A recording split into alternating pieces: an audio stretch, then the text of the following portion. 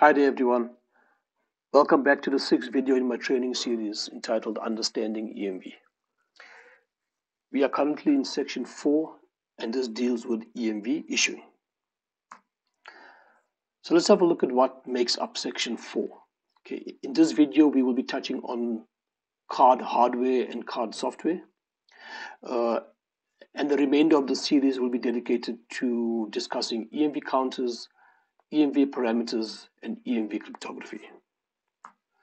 So let's get straight into it. The very first component that makes up an EMV card is the plastic itself. Okay, now we all know what this plastic looks like, more or less.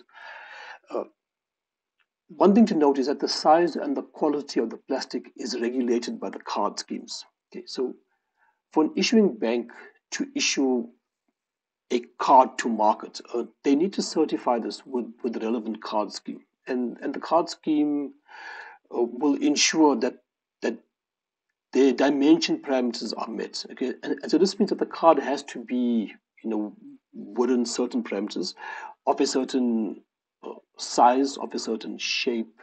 It's got to be of a certain thickness, and it's got to be of a certain quality. And obviously there are approval processes in place that usually the personalization bureaus will conduct with EMVCO and with the relevant card schemes.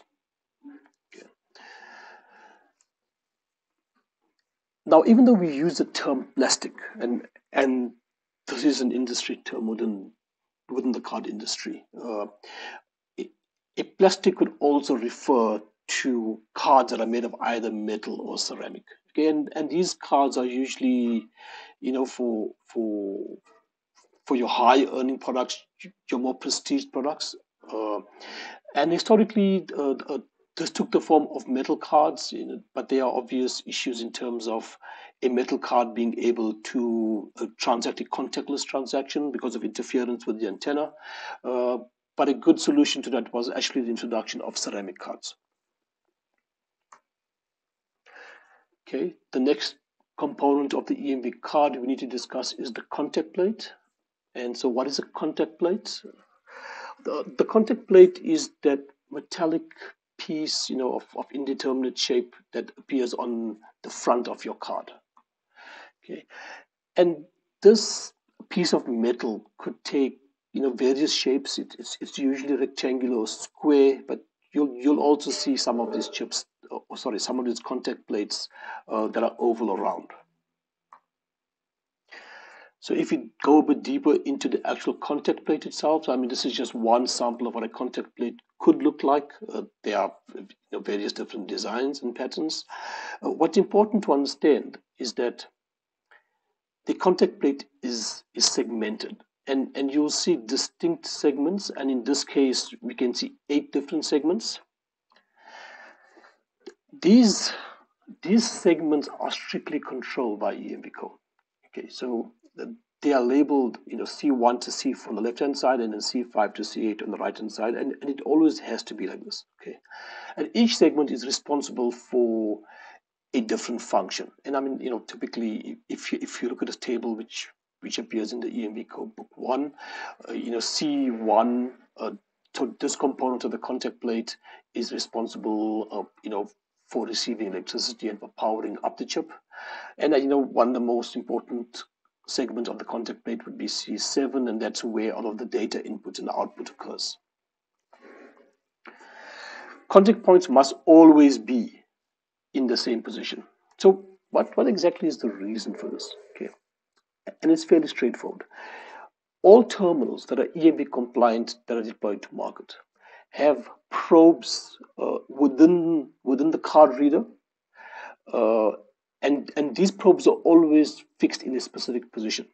And so the intent here is that when you insert a card into a terminal, each of the relevant contact points or probes within the terminal needs to connect with the corresponding segment of the contact plate of the card. So if you've got a probe within the terminal that supplies electricity to the chip, and that has to always touch segment C1 of the contact plate. And similarly, there's another probe that connects with segment C7, and this has to be in exactly the right place. If it's not, we are not going to be able to fulfill the purpose, you know, of the segments within the contact plate.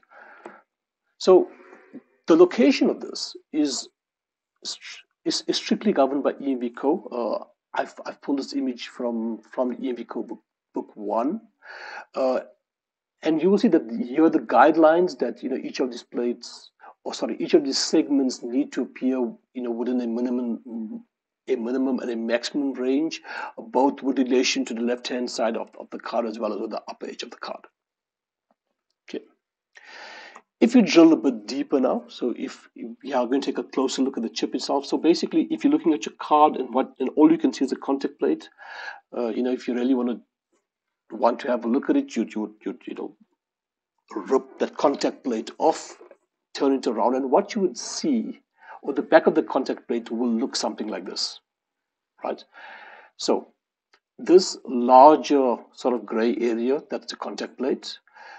This little inner section here, that's resin. Okay, and the resin is used to bond the contact plate to the chip so that it doesn't fall off the plastic, right? If you look closer, you'll see there's a little rectangular or square object here. Now this is the actual chip itself, and this generally tends to be approximately 2 millimeters by 2 millimeters in size. So as you can imagine, this is very, very small. If you look closely, you'll see we've got little filaments that connects the microchip to the contact plate. And so this is with reference to the previous slide. So I've got one filament from the microchip that's going into C1, another into C2, another into C3. C4 is not used, so it's not there, and here's the one going into C7. Okay. So if you take a deeper look into what's on this chip itself, what we will see is sort of something like this. And so what we're trying to prove here is that the chip is a computer, right? So if you look at what's actually contained within the chip, you'll be able to very easily draw the parallel between a computer, be it a desktop or a laptop, and this microchip, this tiny microchip that's embedded within your credit or debit card. Okay, so the first thing is a CPU. And I'm sure most of us know what a CPU is. It's a central processing unit, and this is the hardware component within the computer and obviously within the chip that's responsible for all of the processing required. Next, we have something called RAM, which is random access memory, and this is the amount of memory available to the computer or to the chip for it to run its programs and applications. It's found in all computers.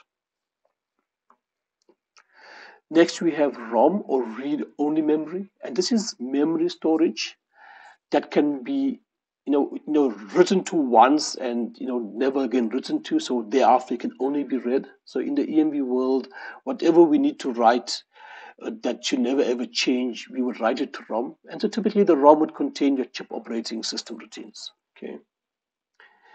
Again, and we're still on this theme of trying to draw that parallel between the chip and a computer. So what's next? We've got something called EEPROM, which stands for electrically erasable and programmable ROM.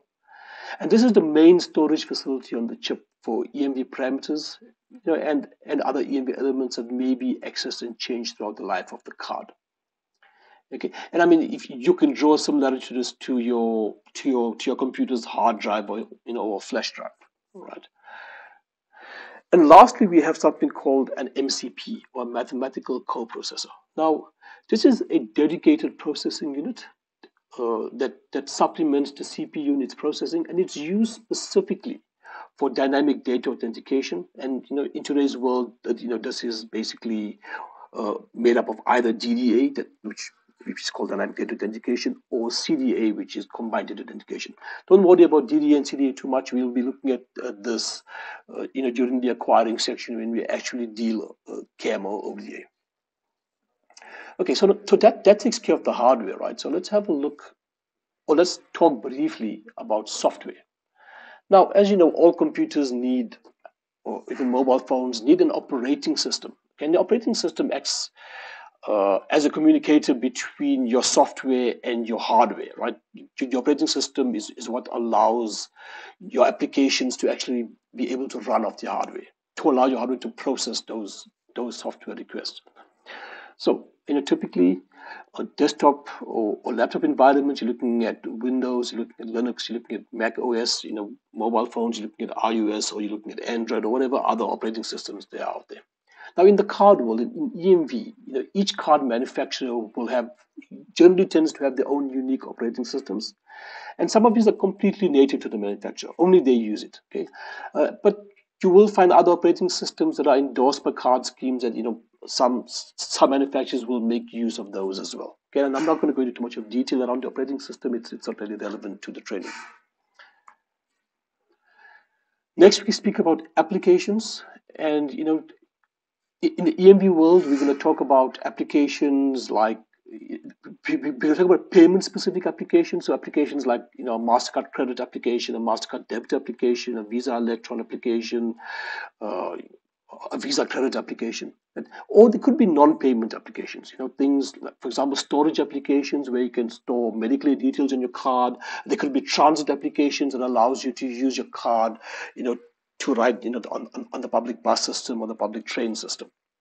Okay, and if you look at the comparison to a computer or mobile phone, if you talk about applications there, Excel is an application that's used specifically for spreadsheets. Word is an application used to write up letters.